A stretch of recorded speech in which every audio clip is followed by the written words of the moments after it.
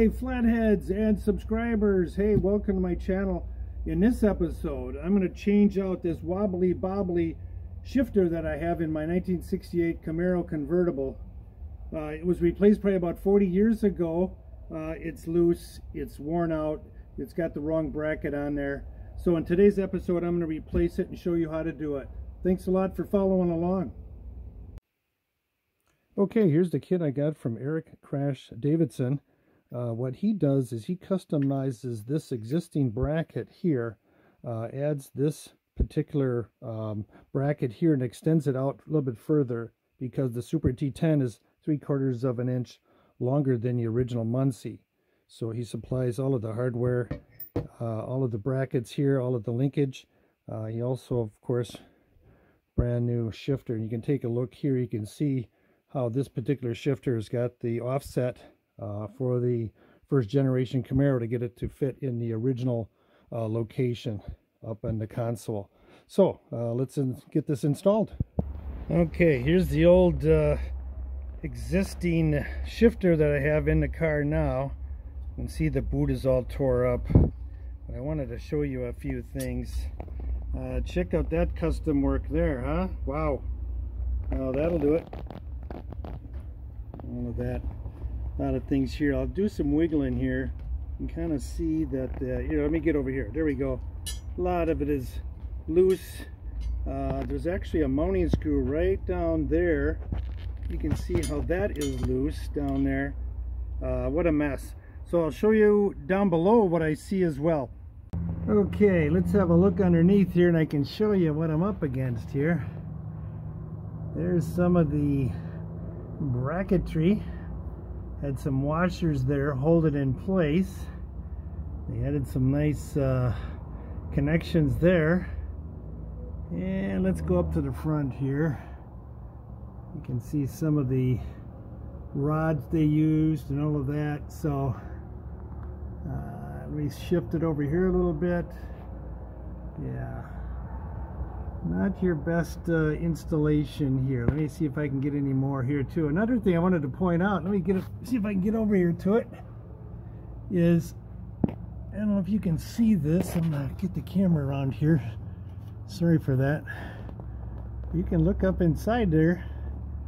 There's supposed to be a mounting bolt there, and over here inside holding this transmission to the mount, but both screws are missing. Looks like they vibrated loose.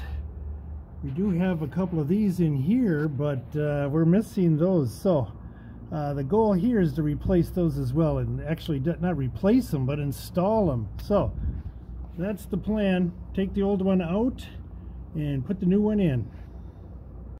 Well, first things first, I'm going to remove these guys right here and here. Get those shift linkages off. Another one hiding back there, so we'll get all three of those off. Okay, I was able to get the linkages loose, as you can see here. Disconnected those. Got reverse in there too. Got that off. Now I got to take one of those little brackets off and actually use that to put it back into neutral. All right, I removed all of the linkage. Thought I'd remove the bolts as well, just to make sure it wasn't a nuisance as I removed the rest of it. Okay, now on to these makeshift brackets here, as you can see. Let's get the rest of this shifter out of there. Okay, the struggle is real. Alright, well, I've removed this bolt, no problem. There's another guy way up there. That's, I got him loose. Now there's another one way up there that's holding the receiver bracket in. So my challenge now is to try to get those bolts out so I can get that whole shifter out. Let's keep working on it. Okay, there's the carcass right there of all of the old Hurst Shifter parts. Check it out. All done. And look at that bracket. Yep. So now on to installation. Rest in peace, Mr. Wobbles.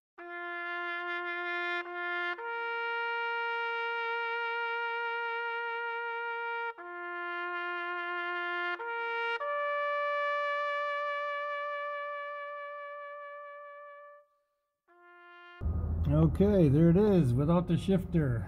Look at all that butchery up there. Unfortunately, you know, they had to move all of that around and cut it out and bend the crap out of it. But good news is we got the proper bracket and shifter to make this happen. Okay, so now I got to jack up the transmission to get that bracket underneath this mounting bracket over here. Where am I? Here it is, right here. So let's get that done.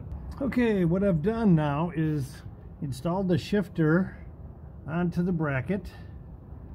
You put the U-bolt in there to hold it in place right here.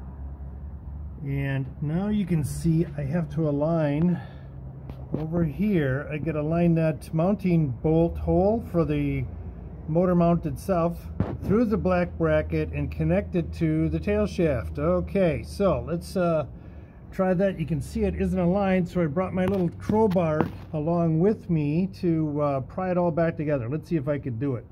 Okay, I was able to get the shifter receiver mounted underneath the transmission mount, get both bolts installed. Lots of fun there. What I ended up doing was taking these two bolts out so I could wiggle the mount around while I got the bolts in over here underneath. Those are 10 millimeter or the M10 by 1.5s. Those are metric. And then the other thing you'll notice too is the shifter itself is a little bit lower and further back. So I'm able to easily remove the pin here for the alignment, and it might make things a lot easier once I make the adjustments. So now on to the linkage. Here's a picture of the completed linkage installation. I didn't bother videotaping any of that. Pretty straightforward. Put the pin in, make the adjustments, and then attach the clips. All right, let's check this out. Push the clutch in. All right, check this out.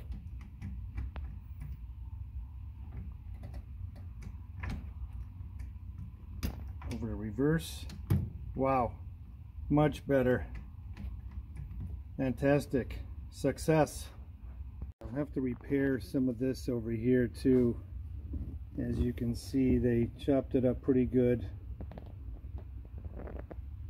Yeah, that's the way it is. Okay, now that I have successfully installed that shifter, what I want to do is go up there and change out the speedometer gear up there. So let me pull that out.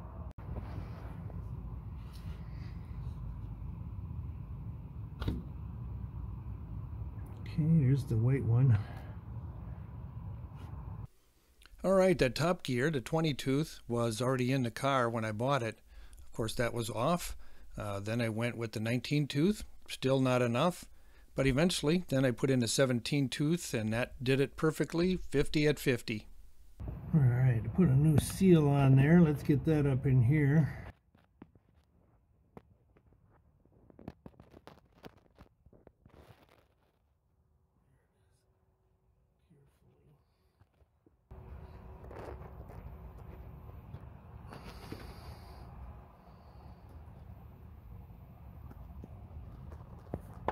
There we go, snaps in.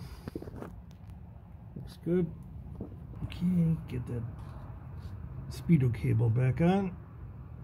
Let me tighten it up with the pliers. We'll be all set. Okay, now that I got that new shifter put in, let's test it.